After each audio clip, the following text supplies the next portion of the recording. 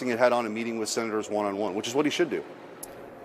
If a track record of numerous infidelities and alleged sexual misconduct and alleged problems with alcohol that he's either denied or said doesn't represent him anymore, this is who he is.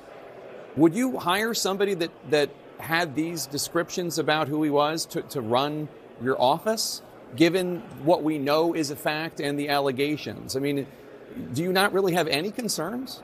Well, you kind of mix two words there together there, Jake, which is the fact of the allegations. Let's look at these in two different buckets. The first is the 2017 incident that you referenced. The prosecutor, the female prosecutor, decided not to move forward with charges. I'd be interested to see, as a former prosecutor myself, Attorney General of Missouri, what other surrounding documents and memoranda might exist that related to that decision not to charge.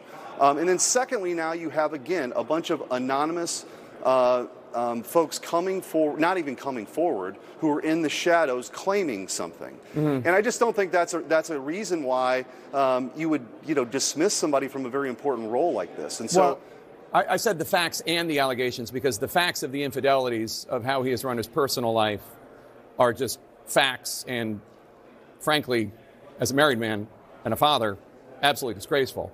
But beyond that, there are these allegations. He paid hush money to his accuser in California. I've never paid hush money to anybody.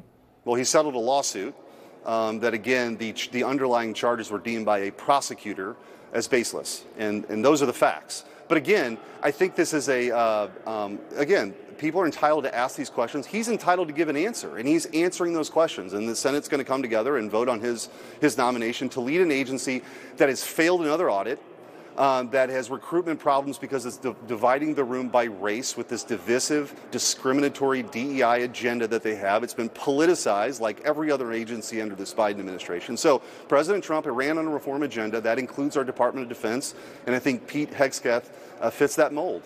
Republican Senator Eric Schmidt of Missouri, always good to see you, sir. Thank you so much for coming by. Sure thing, Jake. Coming up, we're going to talk to Pete Hegseth's attorney in his first TV interview. That's just in a few minutes. But first,